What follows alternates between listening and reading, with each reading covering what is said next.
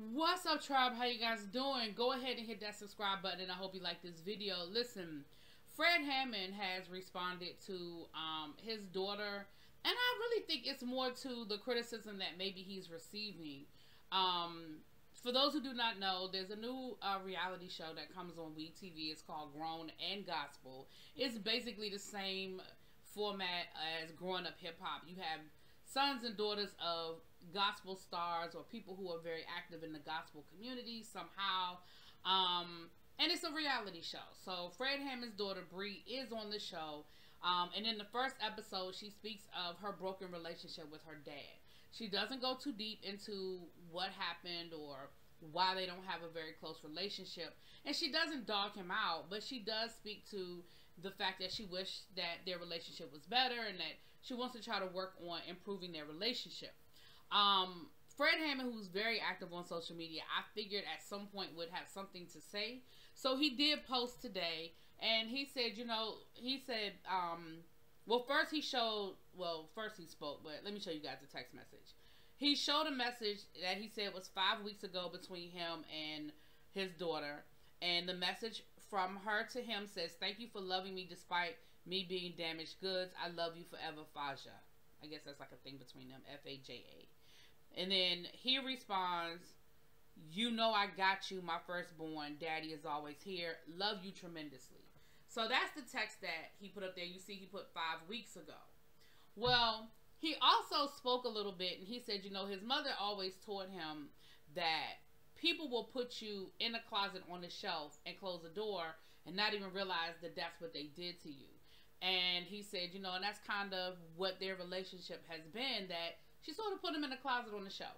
He said, but what I do know is once this whole reality show thing is over, and if the show spits her, chews her up and spits her out and leaves her laying on the concrete, he said, guess who's going to be there to pick up the pieces?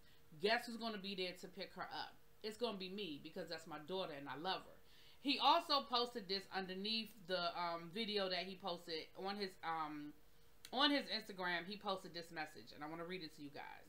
"The most powerful, loving, protective part of me is not my singing or music. It's my thoughts and my words. The Bible says, for out of the abundance of the heart, the mouth speaks. My life has two very important groups of people, my family and friends, and my close family and friends.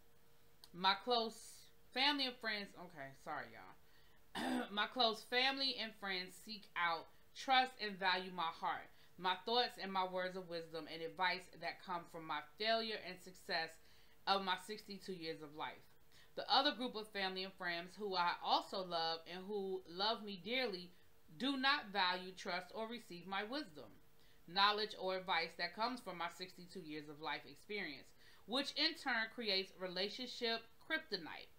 So I give everybody the opportunity to make a decision where where they want to put me, because my mother, Mildred Hammond, taught me never force myself on anyone.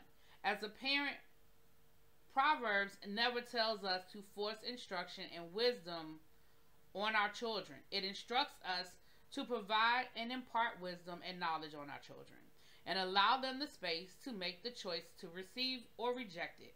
As a parent, this is probably one of our hardest things to do, because we want to protect our children from making the same mistakes that we did, not seeing them get hurt. But in the end, their journey will help them become who they are and who they will turn out to be. And the pitfalls and failures that we are allowed to go through helped us. Hopefully theirs will also help them become who God intends them to be. #family. So listen, let me cut through all what I feel like he's saying. I feel like what he's saying is, listen, I love my people. I love my children, okay? I have friends and family who are around me, who respect my opinion, who take my advice, and that's great. I have friends and family around me, not so much. But I still love them. We still family. And at the end of the day, I can't do it for you. I can lead you to water, but I can't make you drink it. As your father, I tried my best to raise you and give you the wisdom that I thought you needed to be successful in this world, but you chose to make other decisions. I'm here when you screw it up, and I'm here to help you. But once I give you advice or I'm pointing you in this direction and you decide to go in that direction, I'm going to just sit back and see how it work out for you. Now, that's what I took from that. Mr. Hammond, I'm going to call you Mr. Hammond. Even though in my head we friends and I call you Fred because I love Fred Hammond. Full disclosure. Love him. But that's how I felt. That's what I took what you said. Now, that might not be what you meant. But that's how I took it.